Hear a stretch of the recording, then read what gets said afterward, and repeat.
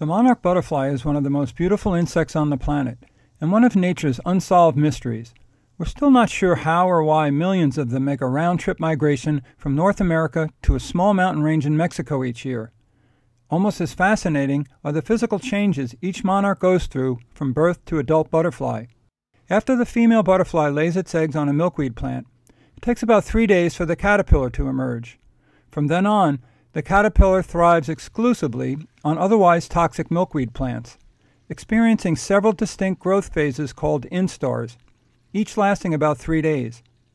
It sheds some of its old skin between each instar phase, and after roughly 2 weeks, it reaches the 5th and final instar phase, shown here.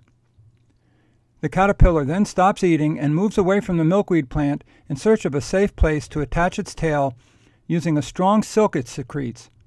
Then it hangs upside down in a J shape, and for most of the next day appears to do hundreds of caterpillar sit-ups. Then an amazing thing happens. Its skin splits between the two antennae, and internal muscles pull its entire external skin, feet, mouth, and all, upward to the tail, just like a window shade. At that point, the green glob left behind begins wiggling frantically until the old skin falls away, and then spends hours contorting into the final chrysalis shape. That process takes several hours and is sped up here using time-lapse photography. But early on, several notable and distinct patterns appear, including a line of white dots about a third of the way down, and a few yellowish spots further down. By the next day, all visible movement stops, and a black edge appears under the white dots, which along with the yellow dots slowly and magically turn into reflective gold and become more visible as the chrysalis turns a darker green. For the next 9 to 12 days, depending on the temperature, lots of changes occur on the inside. Then the chrysalis becomes increasingly transparent on about day 13 or 14, and the monarch wing patterns become visible through the chrysalis. The Eclose phase begins when the chrysalis expands just a bit above the gold line, and shortly thereafter the butterfly will burst from the chrysalis and use its hook feet to hang on to the shell.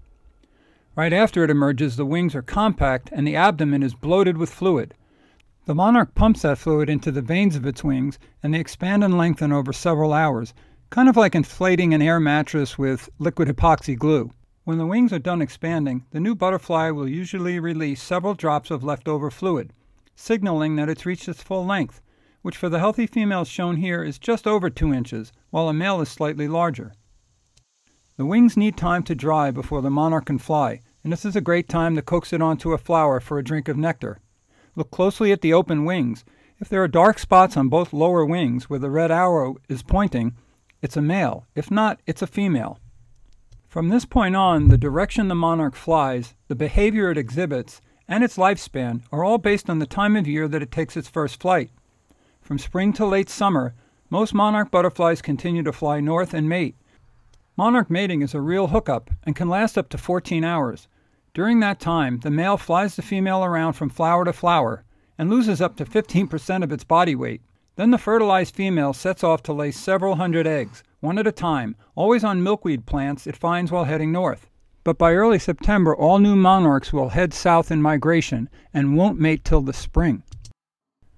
For tips on how to attract and breed monarch butterflies, subscribe to my YouTube channel, where you'll also find other movies on strange animals and insect behaviors that I've seen.